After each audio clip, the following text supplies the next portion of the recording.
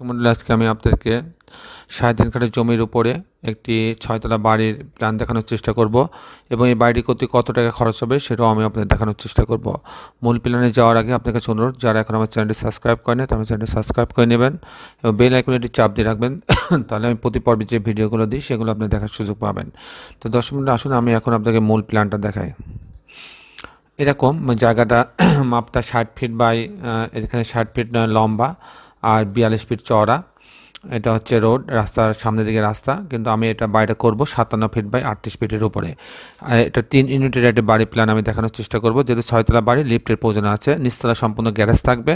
এটা আমি typical floor plan দেখাচ্ছি। আপনারা দেখেন সামনে থেকে এখানে আসবে রোড থেকে এখানে গ্যারেজ দিয়ে আসবে, এখানে লিফট আছে, লিফট থেকে নেওয়ার পরে সেই এই অংশে আসবে, এই ল্যান্ডিংয়ে আসার পরে যখন ইউনিট এতে ঢুকবে তখন সে এই দরজা দিয়ে ঢুকবে।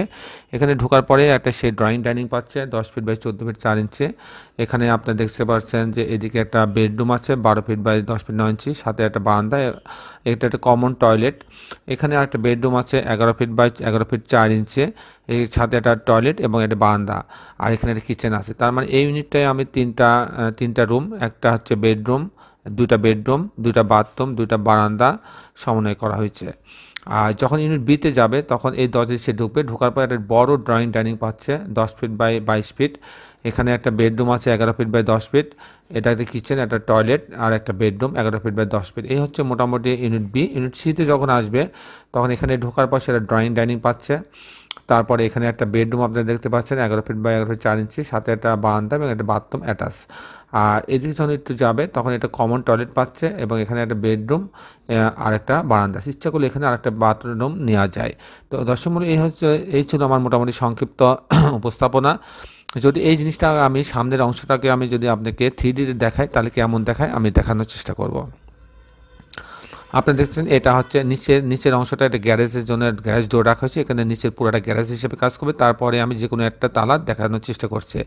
আপনারা দেখেন যে প্রথমে একটা বারান্দা, তারপর একটা বাথরুম, তারপর জানালা, তারপর বাথরুম, তারপর আর বারান্দা।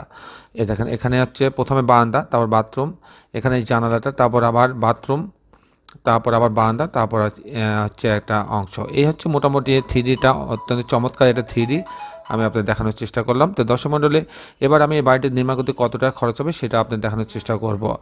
এখন দেখেন যে এতক্ষণ আমি আপনার সঙ্গে ছিলাম, আমার নাম ইঞ্জিনিয়ার টুটুল, মোবাইল নাম্বার 01783906912। এটা একটা নাম্বার, পরিচালকের নাম্বার সাকিব, আর এটা হচ্ছে আমাদের হটলাইন নাম্বার, এটা সারাক্ষণ খোলা থাকে, আপনি যে কোনো সময় যোগাযোগ করতে পারবেন 01317077117। তো দর্শক মণ্ডলী, এখন আমি চেষ্টা করব এই বাড়িটি নির্মাণ করতে কত টাকা খরচ হবে সেটা আমি দেখানোর চেষ্টা করব। এটা দেখেন যে 6তলা বাড়ি, আমি প্রথমে ফ্লোর এরিয়া বের করে নিলাম 57 বাই 38, মানে 2166 স্কোয়ার ফিটের উপর বাড়িটা হবে। টোটাল কস্ট হবে প্রতি স্কোয়ার ফিট অ্যাভারেজ ফাউন্ডেশন সহ 1400 থেকে 1600 টাকা খরচ হতে পারে। আমি কমটা ধরলাম 1400 টাকা, আবার অনেক 1300 টাকা হয়ে যেতে পারে। তাতে 1,81,00,000 মানে 1,81,94,000 টাকা খরচ হবে। তার মানে প্রায় 1,82,00,000 টাকা খরচ হবে। তো দর্শক মণ্ডলী, আপনার সবাই ভালো থাকবেন। আগামী পর্বে একটি সুন্দর ভিডিও নিয়ে উপস্থিত হব। ততক্ষণ বিদায়, আল্লাহ হাফেজ।